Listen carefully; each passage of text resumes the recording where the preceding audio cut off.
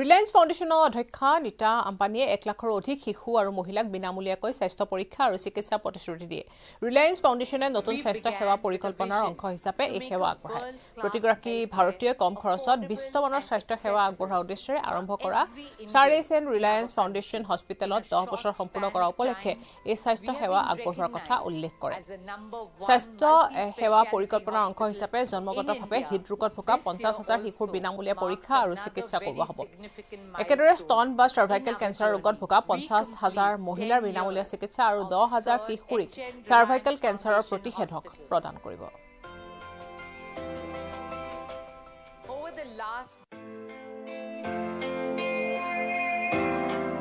We began with a vision to make a world-class healthcare affordable and accessible for every Indian in our country.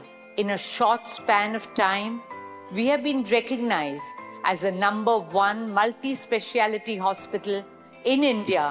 This year also marks another very significant milestone in our journey.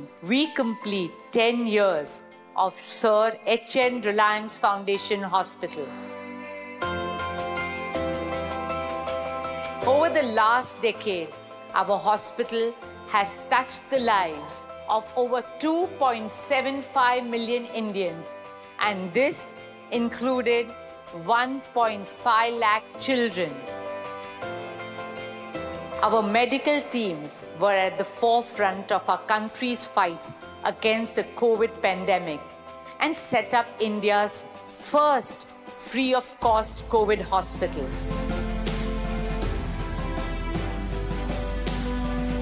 Our hospital is one of the few in India to perform all 5 key organ transplants.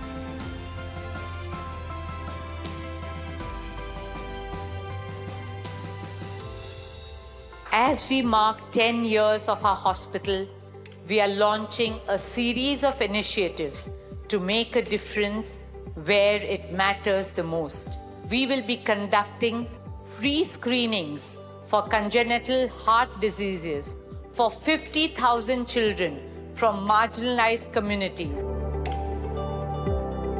and free screenings for breast and cervical cancer for 50,000 women from disadvantaged backgrounds.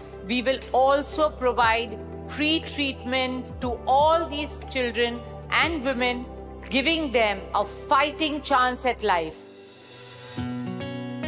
In addition to that, we are launching a cervical cancer vaccination program for 10,000 adolescent girls, ensuring they have a future filled with health, happiness, and opportunities.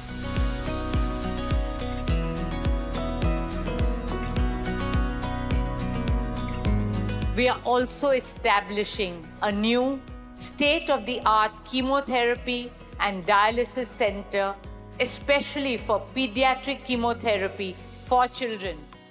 These are small but important steps towards safeguarding our women and children and empowering them with a chance to lead fuller, healthier, and more joyful lives.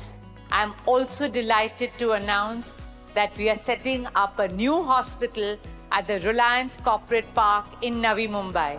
Our work at the hospital is one of the most important sevas in service of humanity.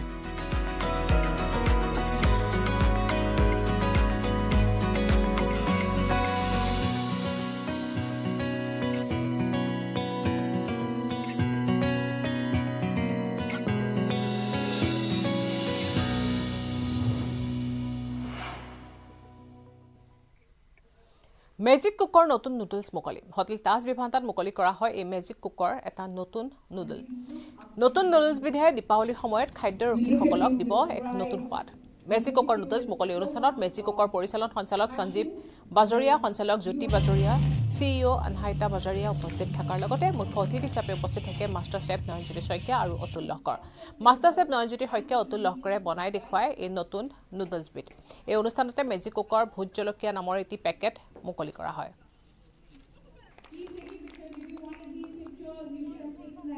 And you should have given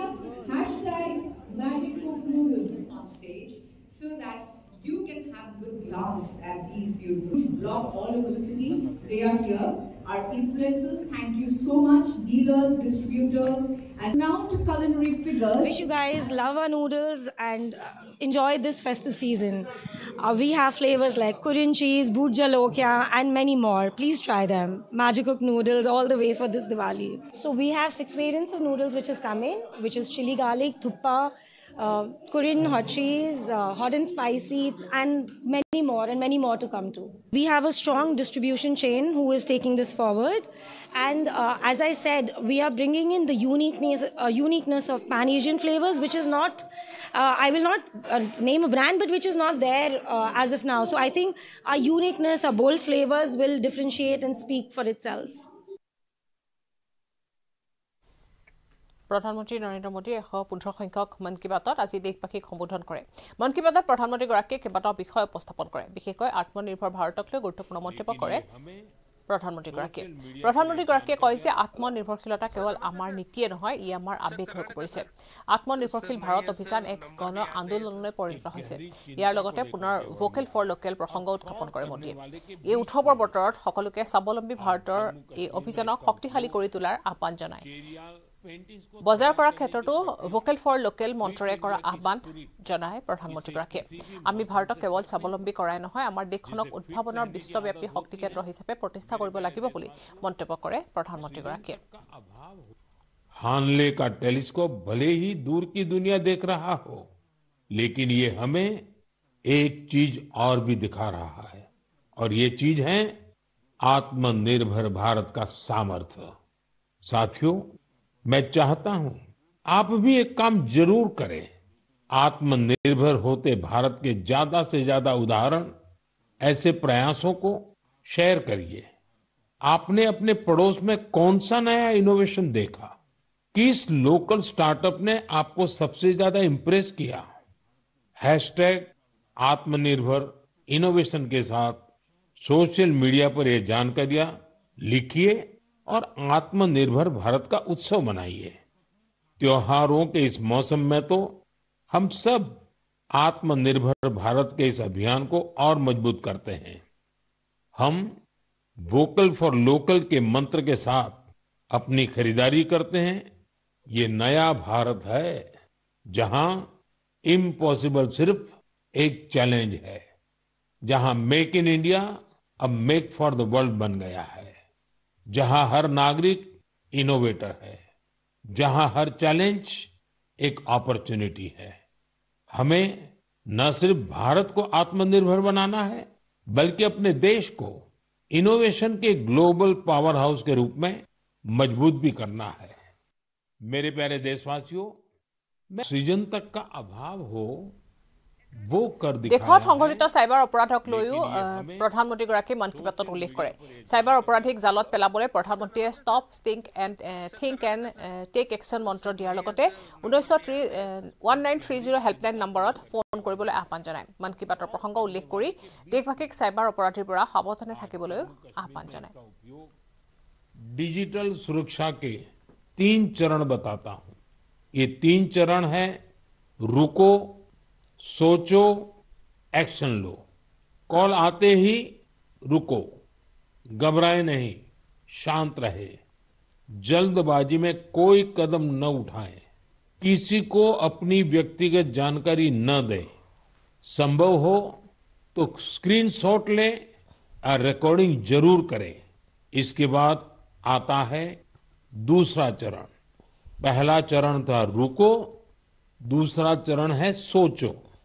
कोई भी सरकारी agency phone पर ऐसे धमकी नहीं देती, न ही video call पर पूछताछ करती है, न ही ऐसे पैसा की मांग करती है। अगर डर लगे तो समझिए कुछ गड़बड़ है।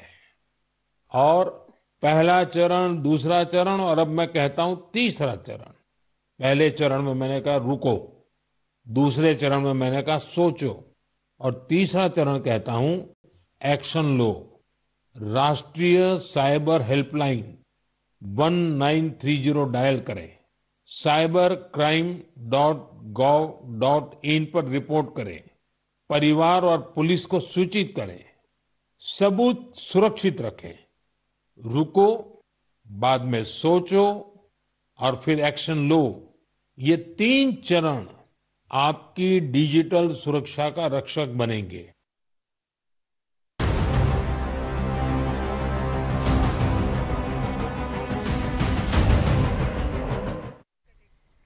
কলিয়াবৰত অব্যাহত আছে বাঘৰ আতংক। হাতীমূৰাত বিচৰণ কৰিছে 2টা ঢেকীয়াপতীয়া বাঘে।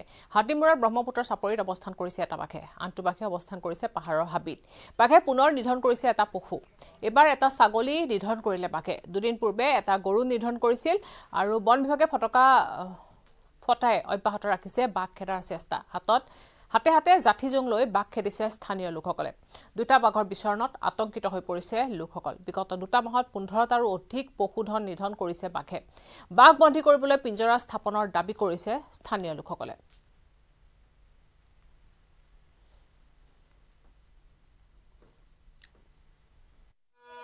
ঢেকীয়াপতীয়া বাঘৰ সন্তান আৰু আজি পুনৰ কলিয়াবৰ হাতীমূৰাত 2টাকৈ বাঘ প্ৰত্যক্ষ কৰিছে স্থানীয় লোকে। আৰু আজি এটা বাঘে ইতিমধ্যে এটা ছাগলী নিধন কৰিছে আৰু এই মুহূৰ্তত বাঘ এই হাতীমূৰা অঞ্চলৰ নদী চাপৰি এলেকাত বিচৰণ কৰি আছে। আৰু এই মুহূৰ্তত বন বিভাগৰ লোকো আহিছে, আমি দেখুৱাইছোঁ। আৰু স্থানীয় লোকে এনেদৰে হাতে হাতে লাঠি লৈ বাঘ খেদাৰ চেষ্টা কৰিছে। আৰু 2টাকৈ বাঘে এই এলেকাত বিচৰণ কৰি আছে।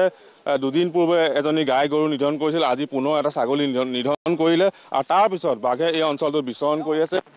বাঘৰ আতংকত এই অঞ্চলটো ৰাইজ ভুগিছে আৰু ৰাইজে এনেদৰে হাতত লাঠি জোং লৈ বাঘ খেদাৰ চেষ্টা কৰিছে। আপোনাৰ ঘৰ ইয়াতে নহয় জানো? বাঘ কেইটা দেখিলে আজি? বাঘটো আজি 3-4বাৰতো বাঘ দেখাই হ'ল। ছাগলী মাৰিছে, ইয়াত জংঘলত আছে ছাগলী। শুকুৰবাৰে ক্ষীৰতী গাই এজনী মাৰিলে। বাঘ আছে 4-5টামান বাঘ আছে। বাঘৰ কাৰণে বাঘৰ উৎপাতৰ কাৰণে এতিয়া ৰাইজৰো অলপ অসুবিধা হৈ আছে ইফালে ইফালে অহা যোৱা। আজি 2 মাহৰ ভিতৰত নাই কম মানে আপোনাৰ 15টাতকৈ বেছিয়ে গ'ল ছাগলী গৰু লৈ। বাঘ ইয়াৰ পৰা যোৱা নাই। বাঘ খেদা গোটেই গাঁৱৰ ৰাইজ ওলাই বাঘ খেদোঁ। তাৰপিছতে বন বিভাগক খবৰ দিওঁ, বন বিভাগো আহে। ৰাতিও বাঘ ওলায়, বন বিভাগ আহি বাঘ খেদাৰ আৰু গুচি যায়, ৰাইজ গুচি যায়। অলপ পিছত আকৌ বাঘ ওলায়, ৰাতি বাঘো চিঞৰে। ইয়াৰ ওচৰতে পৰহিদিনাখন এইটো ঢেকীয়াপতীয়া ডাঙৰ আছে, কিন্তু এতিয়ালৈকে এতিয়া 4-5টাই বুলি ক'ব পাৰি বাঘ। আজিও দেখিছোঁ, আজি আৰু গোটেই ৰাইজে দৌৰাই ফুৰিছে আহি মাথাৰ পৰা এই মাথালৈকে। সেইকাৰণে চৰকাৰৰ ওপৰত নিবেদন, যি মানে বাঘ আছে চৰকাৰে কিবা এটা আমাক সুবিধা কৰি দিয়ক বাঘৰ বিষয় লৈ, খেদি লৈ যাওক বা কিবা এটা কৰি দিয়ক আমাক। ৰাইজে গৰু ছাগলী কিবা এটা মানে অসুবিধাৰ কাৰণে পোহা সেইটোও পুহিব নোৱাৰা হৈ গ'লোঁ। আৰু আমাৰ গাঁৱত স্কুলৰ সুবিধা নাই, ল'ৰা ছোৱালী আকৌ জংঘলীয়া ৰাস্তাত হাতীমূৰাত যাব লাগিব। ল'ৰা ছোৱালী এতিয়া স্কুল পঠোৱাও ভয়, গৰু ছাগলী পোহাও ভয়। তাৰপিছত গা পা ধোৱা মানে সেই তেনেকৈ পানীৰ সুবিধা নাই। যিমান আৰু ৰাইজ আছে চব নদীতে আহিবলগীয়া হয় গা ধুবলৈ। এই অঞ্চলটোত বাঘে দীৰ্ঘদিন ধৰি সন্ত্ৰাস চলাই আছে। স্থানীয় ৰাইজৰ 15টাৰো অধিক পশুধন যোৱা 2টা মাহত নিধন কৰিলে। আৰু এনেদৰে বাঘৰ আতংক এক প্ৰকাৰ নিৰ্ধাৰণ কৰিছে অঞ্চলটোৰ ৰাইজৰ। আৰু বাঘে এই মুহূৰ্তত আমি দেখুৱাই আছোঁ এনেদৰে ফটকা ফুটাই বাঘ খেদাৰ চেষ্টা কৰিছে। কিন্তু তেওঁলোকৰ ফটকা শব্দ শুনি বাঘ কিছু সময়ৰ বাবে আঁতৰি যায়, কিন্তু পুনৰ এই এলেকাত বাঘে দেখা দিয়ে। আৰু এই পথাৰত চৰি থকা ছাগলী গৰু নিধন কৰিছে। এক প্ৰকাৰ এই অঞ্চলৰ ৰাইজে গৰু ছাগলী পুহিব নোৱাৰা এক অৱস্থা হৈছে। আৰু দিনে নিশাই বাঘ ইয়াত বিচৰণ কৰে। বন বিভাগেও চেষ্টা চলাই আছে, কিন্তু বাঘে এই স্থান ত্যাগ কৰিবলৈ নামেই লোৱা নাই। যে বন বিভাগ আৰু বাঘৰ মাজত এক যুঁজ চলি আছে কলিয়াবৰৰ এই হাতীমূৰাত। সামগ্ৰীত বিজেপিয়ে গো মাংসৰ ভোজ পতা নাছিল। ধৰ্মীয় মেৰুকৰণৰ বাবে ৰকিবুল হুছেইনে অপপ্ৰচাৰ কৰাৰ অভিযোগ অগপ নেতা মজিবুৰ ৰহমানৰ। ৰকিবুল হুছেইনে সাম্প্ৰদায়িক সংঘৰ্ষ সৃষ্টি কৰাৰ অভিসন্ধি ৰচাৰ অভিযোগ তোলে অগপ নেতাজনে। লগতে কয় যে সাম্প্ৰদায়িক উন্মাদনাৰ জৰিয়তে মুছলমানৰ ভোট লোৱাৰ চেষ্টা কৰিছে ৰকিবুলে। ৰকিবুল হুছেইনৰ বাবে সামগ্ৰী পৰিস্থিতি বেয়া হোৱাৰ আশংকা কৰিছে। মজিবুৰ ৰহমানৰ বিৰুদ্ধে সংবাদমেলত অভিযোগ তুলিছিল ৰকিবুল হুছেইনে। মজিবুৰ ৰহমানে গো মাংসৰে ভোজ পতাৰ অভিযোগ তুলিছিল ধুবুৰীৰ সাংসদগৰাকীয়ে। গো মাংসৰ তেনেকুৱা কোনো কথাই আমি নাজানো। ৰকিবুল হুছেইনে ক'ত পালে গো মাংস? এতিয়া আমাৰ তাতে এজন আমাৰ সহকৰ্মীয়ে তাতে আমাৰ ৰেলী কৰি যোৱা মানুহখিনিক খুৱাব বুলি কৈছে। তাতে নিমন্ত্ৰণ কৰিছে, আমাৰ দীপ্তিৰঞ্জন শৰ্মাকো নিমন্ত্ৰণ কৰিছে, জিতু গোস্বামী ডাঙৰীয়াকো কৰিছে, আমাৰ সুব্ৰত সিনহা আছিলে তেওঁলোককো কৰিছে। হিন্দু মানুহৰ মেজৰিটি আছিলে তাতে গো মাংস কৰিব পাৰিব নেকি আপুনি কওকচোন? মানুহজনে আমাক তেওঁৰ ঘৰত খোৱাৰ ব্যৱস্থা কৰিছে। তাতে খাহীৰ মাংস আছিলে, আমাক খাবলৈ কৈছিলে যদিও আমি খাবলৈ সময় নাপালোঁ। আৰু বাকী মানুহখিনিক আপোনাৰ খিচিৰি খোৱাৰ এটা প্ৰগ্ৰাম আছিলে যিমান মানুহ যাব প্ৰায় 5,000 মানুহ 5,000 মানুহক গো মাংস কাটি খুৱাব পাৰে নেকি এইটো তেওঁৰ মানে এতিয়া কোনো ইস্যু পোৱা নাই সামগ্ৰীত নিৰ্বাচন খেলিবলৈ এতিয়া এটা ইস্যু ওলাইছে যে গো মাংস খুৱাই গো মাংসৰ বুজ দি পেলাই হিমন্ত বিশ্ব শৰ্মাই মিয়াৰ ভোট ল'ব বিচাৰিছে মিয়া মানুহক গো মাংস খাই ভোট নিদিয়ে এনেই ভোট দিব এইবাৰ সামগ্ৰী সমষ্টিৰ মুছলমান মানুহ আজি ওলাই আহিছে আজি এওঁলোকে বুজি পাইছে যে আমি উন্নয়নৰ লগত থাকিব লাগিব সেইকাৰণে মানুহ ওলাই আহিছে ওলাই আহি স্বতঃস্ফূৰ্তভাৱে ওলাই আহিছে সেইদিনাখন যেটো ৰেলী হৈছে আমাৰ কাৰ্যকৰ্তাসকলে আমিও অনুমান কৰিব পৰা নাই যে ইমান মানুহ ওলাই যাব মানুহ স্বতঃস্ফূৰ্তভাৱে ওলাইছে এতিয়া এইটো দেখি পেলাই ৰকিবুল হুছেনে মানে তেওঁ পগলাই হৈ গৈছে নে কি উল্টা পাল্টা কাক কি কয় এইটো আমি ধৰিব পৰা নাই কেন্দ্ৰীয় কাৰাগাৰ 2 হাজোটিৰ ৰহস্যজনক মৃত্যু জিএমচিৰ চিকিৎসকসকলে মৃত ঘোষণা কৰিছে 2 গৰাকী কয়দীকে মৃত হাজোটি দুজন হৈছে বীৰেন তাঁতী সঞ্জীৱ বাহাদুৰ সোনাৰ জখমা ৰোগত আক্ৰান্ত হৈ আছিল বীৰেন তাঁতী ষ্ট্ৰকত আক্ৰান্ত হৈ মৃত্যু হয় সঞ্জীৱ বাহাদুৰ সোনাৰৰ নিহত দুইজনে নিচাযুক্ত সামগ্ৰী সৰবৰাহত অভিযুক্ত আছিল দুদিন পূৰ্বে আব্দুল কৰিম নামৰ এজন হাজোটিৰ মৃত্যু হৈছিল কচুতলিত আৰক্ষীক আক্ৰমণত অভিযুক্ত আছিল আব্দুল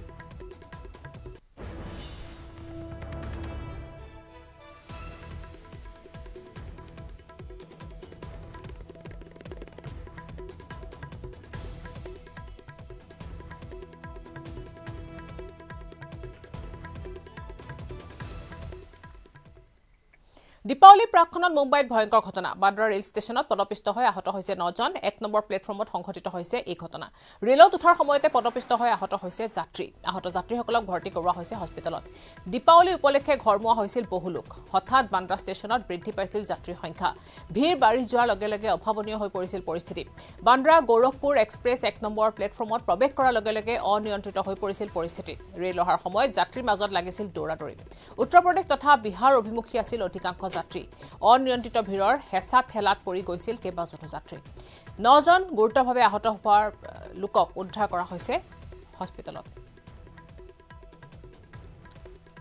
मैं दिल्ली जाऊंगा सर जैसे तैसे करके यहाँ घुसा हूँ मैं लगेज रखने का भी जगह नहीं है इसके अंदर कैसी सर बहुत ज्यादा भीड़ है इसमें अभी यहाँ पर एक हादसा हो गया जिसमें 9 लोग घायल हो गए भगदड़ हो गई थी जिसमें 9 लोग घायल हो गए कैसे देखते हैं आप इसको सर ये जनरल बहुत ज्यादा मुश्किल हो गया है सरकार से क्या सरकार से गुजारिश करना चाहता हूँ कि या तो रेलवे प्रशासन से या तो ये जनरल के कोच बढ़ा दिए या फिर बिल्कुल खत्म कर दे तो बेहतर रहेगा अरे भीड़ कितनी है इसमें देखो ना बैठने को जगह नहीं मिल रही है कोई लाइन नहीं कुछ पंखा भी नहीं चल रहा कुछ नहीं इसमें सरकार से क्या रेलवे प्रशासन से क्या अपील करना चाहेंगे क्या ट्रेन बढ़ानी चाहिए ना ट्रेन बैठने के लिए देखो खड़े हैं होके जा रहे हैं अभी यहाँ से पहला ही स्टेशन है ये भीड़ क्या है पब्लिक इतनी है और डिब्बा जनरल एक है तो भीड़ तो रहेगी ना हादसे तो होंगे क्या अपील करना चाहेंगे सरकार से या रेलवे प्रशासन से क्या अपील करना चाहेंगे जनरल बोगी बढ़ानी चाहिए ना अब एक बोगी में क्या है पब्लिक है 4 बोगी की एक में भरोगे तो हादसे तो होंगे ना अभी 2 लोग 10 लोग खड़े हैं तो उसमें क्या होगा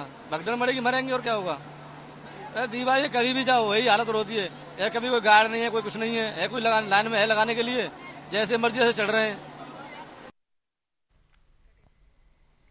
বজাৰত এতিয়া ট্ৰেন্ডিঙত বিশাল আৰু ট্ৰেডিং বজাৰত 2500 টকাৰ বিশাল আৰু 1500 টকাৰ ট্ৰেডিং উপলব্ধ কিন্তু এই বিশাল আৰু ট্ৰেডিং আসলতে আতচবাজিৰ হে নাম পূৰ্বে লাদেন নাম দিয়া হৈছিল আতচবাজিৰ এইবাৰ নাম দিয়া হৈছে বিশাল আৰু তাতকৈ সৰু অৰ্থাৎ 1500 টকীয়া ফুলজাৰীৰ নাম সলনি কৰি দিয়া হৈছে ট্ৰেডিং এই সমূহ নাম এতিয়া বিক্ৰেতাই দিয়া নাই বিশাল আৰু ট্ৰেডিং নাম গ্ৰাহকে দিয়া নাই বুলি গ্ৰাহকেহে দিয়া বুলি জানিবলৈ দিলে বৰপেটা আতচবাজিৰ শিল্প সমবায় সমিতিয়ে দীপাৱলীৰ সময়ছোৱাত বৰপেটাৰ ঐতিহ্যবাহী আতচবাজি উদ্যোগ পুনৰ প্ৰস্তুত হৈ উঠিছে আকাশ এতিয়া পোহৰাবলৈ বৰপেটাৰ আতচবাজি উদ্যোগৰ পৰম্পৰা বহু শতিকা ধৰি চলি আহিছে এমাহ আগৰে পৰা গ্ৰাহকৰ ভিৰ আৰম্ভ হৈছে বিক্ৰী কেন্দ্ৰসমূহত বৰপেটাৰ এক ক্ষুদ্ৰ আতচবাজি উদ্যোগে প্ৰায় 250 পৰিয়ালক প্ৰত্যক্ষ বা পৰোক্ষভাৱে জীৱিকাৰ যোগান ধৰি আহিছে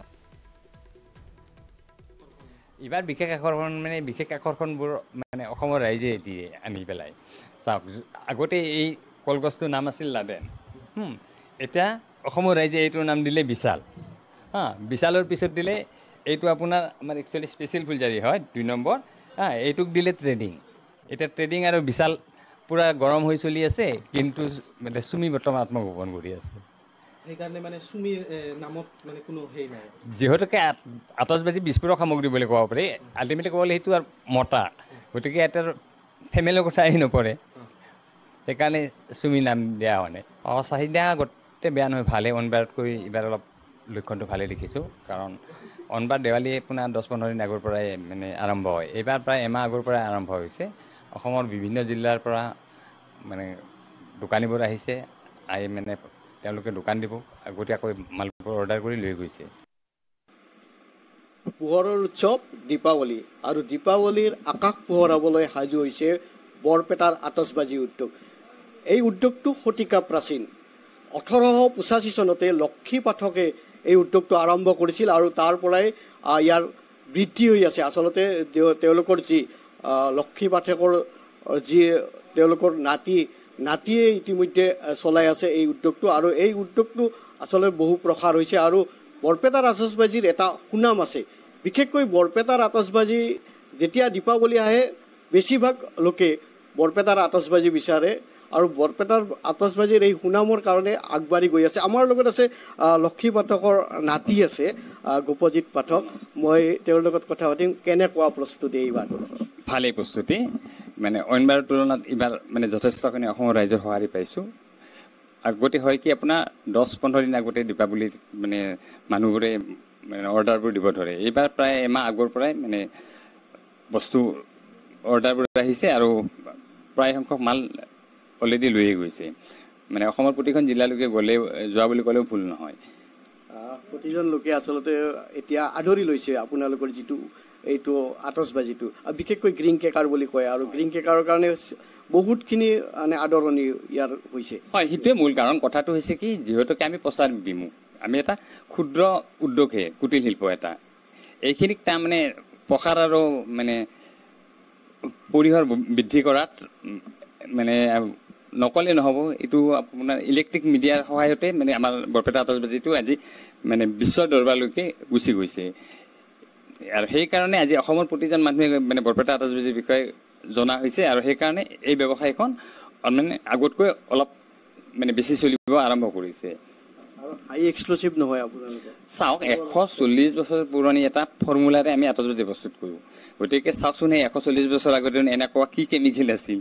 গতিকে সেই ফৰ্মুলাই দি আমি বনাই আছোঁ আজি তাৰিখত মানে চৰকাৰে প্ৰতিবন্ধক লগাব লগা হৈছে যে হাই এক্সক্লুসিভ ব্যৱহাৰ কৰিব নালাগে গতিকে আমিতো আজি যি নহয় আগৰ পৰাই হাই এক্সক্লুসিভ ব্যৱহাৰ নকৰোঁ যাৰ কাৰণে আমাৰ পলিউশ্যনটো নহয় সেইকাৰণে আজি তাৰিখত গ্ৰীণ কেকাৰ চাইছে গ্ৰীণ কেকাৰ চাই 140 বছৰ আগতে চিন্তা চৰ্চা কৰা হৈছিল এইবাৰ ৰাইজৰ কাৰণে কি প্ৰডাক্ট বনাইছে কেনেকুৱা মানে প্ৰডাক্ট হিচাপত আপোনাৰ আমি এতিয়া কলগছৰ চাইজ কিছুমান মানে বঢ়াই দিছোঁ যাতে কোনোবাই 500 টকা বস্তু কিনিলেও বৰপেটা অন্ততঃ 3-4টা আইটেম কিনিব পাৰে ঠিক তেনেধৰণে এটা চিন্তা চৰ্চা কৰি তাৰমানে এইবাৰ ব্যৱসায়খন আৰম্ভ কৰা পৰিছে কলগছ কিমান টকাৰ পৰা আৰম্ভ কৰিছে কাৰণ কলগছটোৱে বেছি চাহিদা হয় কলগছ আপোনাৰ 20 টকাৰ পৰা 2500 টকালৈকে আছে আৰু লগত কি বনাইছে এতিয়া বিশেষভাৱে যে এইটো শৰ্ট আছে বা এনেকুৱা কি আছে এতিয়া চাওক আমি এবাৰ তাৰমানে ৰাইজৰ কথা চিন্তা চৰ্চা কৰি এটা 12টা শৰ্ট বনাইছোঁ মূল্য বেছি নহয় 300 টকা এটা 20 শৰ্ট বনাইছোঁ ইটোৰ মূল্য বেছি নহয় 500 টকা আমি আপোনাৰ পৰা দুটামান বস্তু চাম কিন্তু আচলতে কি চমুকৈ পৰিচয় কৰাই দিব এইটো হৈছে বিফ ফুলজাৰি কিন্তু এইটো এই চাই গুৱাহাটীত নাম পালে অসমৰ ৰাইজৰ মৰমত লাডেন এইটো হৈছে 2 নম্বৰ স্পেচিয়েল এইটো আপোনাৰ দালান ফুলজাৰি আমাৰ এইটো বৰপেটা সত্ৰত দালানখন মানে চুই যায় ওপৰলৈকে এইটো হৈছে আপোনাৰ মিডিয়াম ফুলজাৰি একেবাৰে সৰু ফুলজাৰিও পায় হয় হয় একেবাৰে সৰু এইটো কলগছৰ দাম 20 টকা গতিকে এনেধৰণে বৰপেটা যি আতচবাজি থলুৱা আতচবাজি যাৰ সুনাম আছে সম্পূৰ্ণৰূপে সাজু হৈ উঠিছে বৰপেটাৰ আতচবাজি দীপাৱলীৰ আকাশ পোহৰাবলৈ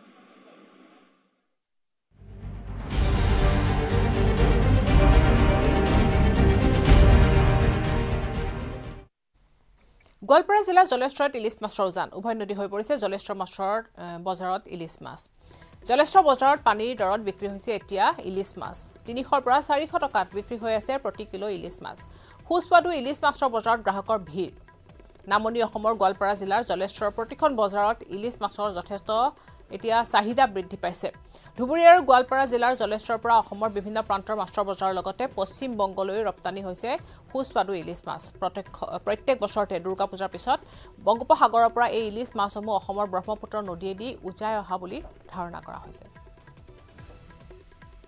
ইলিছ মাছৰ ওজন বেছি উঠা নাই উঠিছে অলপ চলপ উঠিছে আৰু প্ৰতি বছৰে এইটো মাহত এনেকুৱাই হয় প্ৰতি মাছ বছৰতে এনেকুৱা সময়ত এনেকুৱাই হয় কিমান বৰ্তমান দাম কিমান দামটো আপোনাৰ সৰুটো 250 300 ডাঙৰটো 400 500 এনেকৈ যায় মানে ডাঙৰ সৰু আছে চাহিদা কেনেকুৱা চাহিদাও পুৰা চাহিদা মানে আপুনি চাই আছে মানুহৰ কিমান ভিৰ গ্যাদাৰিং হৈ আছে মাছ যিমান আহে সিমানে যায় নাৱৰীবিলাক মাছমৰীয়াবিলাক লৈ আহে মাছমৰীয়াবিলাক লৈ আহিনি ইয়াত উপস্থিত কৰাই ইয়াৰ পৰা ডাক হয় ডাকৰ পৰা গুচি যায় বজাৰলৈ গুচি যায় সৰু ডাঙৰ নাই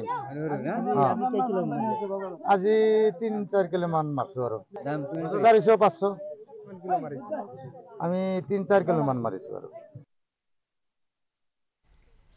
হাতী মানুহৰ সংঘাত নহয় এবাৰ গজৰাজৰ যুঁজ নুমলীগড়ত দুটা বন্যহস্তীয়ে তয়াময়া ৰণ গুটিবাৰী এখন চাহ বাগিচাৰ মাজত পুৱাই লাগিছে দুটা বনৰীয়া হাতীৰ যুঁজ গজৰাজৰ যুঁজ চাবলৈ বাগিচাত ভিৰ কৰিলে স্থানীয় লোকসকলে কেমেৰাত বন্দী হৈছে বন্যহস্তীৰ সেই তয়াময়া ৰণৰ দৃশ্য দীৰ্ঘদিন ধৰি অঞ্চলটোত অব্যাহত আছে বনৰীয়া হাতীৰ উপদ্ৰৱ প্ৰতিদিনে জাক জাক বন্যহস্তীয়ে বনাঞ্চল এৰি জনাঞ্চলত অৱস্থান গ্ৰহণ কৰাত আতংকিত হৈ পৰিছে অঞ্চলবাসী হাতীৰ উপদ্ৰৱত অতিষ্ঠ হৈ পৰিছে নুমলীগড়ৰ বিভিন্ন অঞ্চলৰ লোক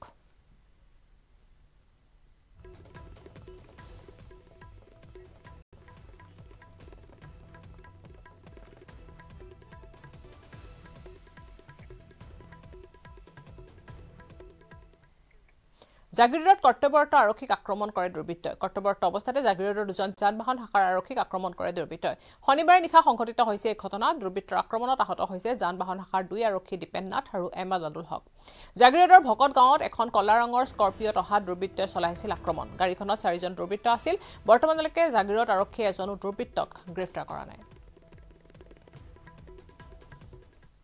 तो ये सर ने गाड़ी रोक ली सर क्या लगे पीछे को ले जाओ तो मैं पीछे को लेके जाने लगा उधर लोकल के आदमी आ गए मेरे को गाड़ी में से उतार के मारने लगे उसके बाद मुझसे बोले कि जैसा हम कहें वैसा कीजिए आपको भी मारा पुलिस को भी मारा जी ज्यादा मारपीट किया बहुत मारा कितने थे वो लोग 4 लोग स्कॉर्पियो दिखे 2 ही बंदे थे লামডিং ৰেলৱে ষ্টেচনত পিস্তল সহ গ্ৰেফতাৰ হৈছে এগৰাকী মহিলা আৰু দুজন লোক নামনিমুৱা 15604 ইণ্টাৰচিটি ৰেলৰ পৰা গ্ৰেফতাৰ হৈছে আটাইকেইজনক লোককেইজনৰ পৰা উদ্ধাৰ কৰিছে এটা 9mm পিস্তল আৰু 5 জাই গুলী গোপন সূত্ৰৰ ভিত্তিত ৰেলৱে আৰক্ষীয়ে চলাইছিল অভিযান ডিমাপুৰৰ পৰা গুৱাহাটীলৈ পিস্তলটো নিয়াৰ বাবে পৰিকল্পনা কৰিছিল গ্ৰেফতাৰ কৰা লোককেইজনৰ নাম হৈছে সুদীপ মালাকাৰ লিখামলা ঢুং আৰু এগৰাকী যুৱতী